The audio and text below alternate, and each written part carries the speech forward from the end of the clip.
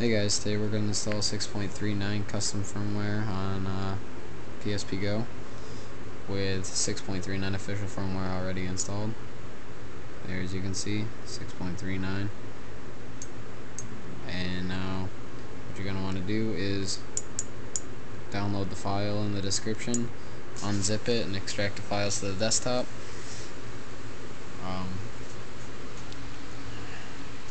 I'll show you that.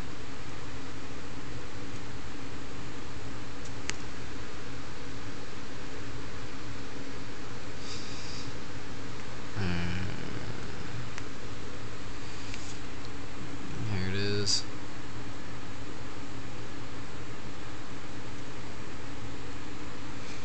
Alright, and you'll see FastRecovery and PRO update. You want to select just those two and extract them to your desktop. I already did it, so I'll just go to the desktop. Alright. There they are right there. PRO update and FastRecovery. What you want to do is find your PSP. Mine is disk I for my system storage. That's my memory card. You'd probably rather do it on system storage just to be safe. Go to PSP, game, and drag both of those in there.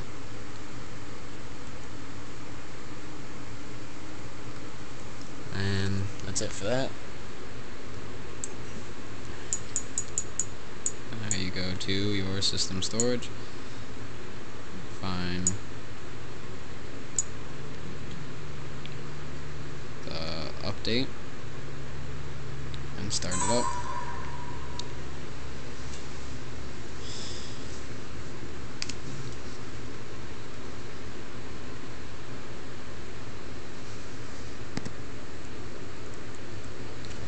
And I just previously installed 6.39 official firmware, is probably why you saw it.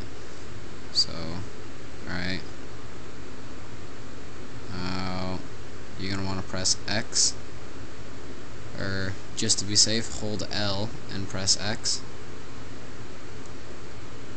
and it'll install all the stuff, all the files it needs, and then you just hit X to start.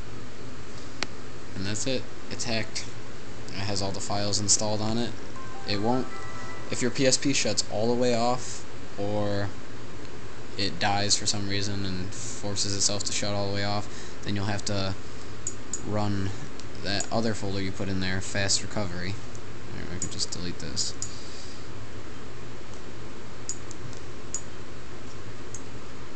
FastRecovery will very quickly rehack your PSP if it turns all the way off, or if it dies and has to turn all the way off, so, or if it crashes, if a homebrew doesn't work or something.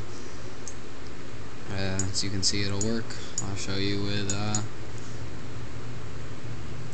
here's another competition entry, just a game.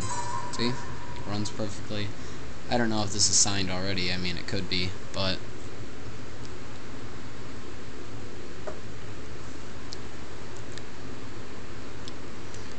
I'm not really going to go any farther. Don't want the video to be too long.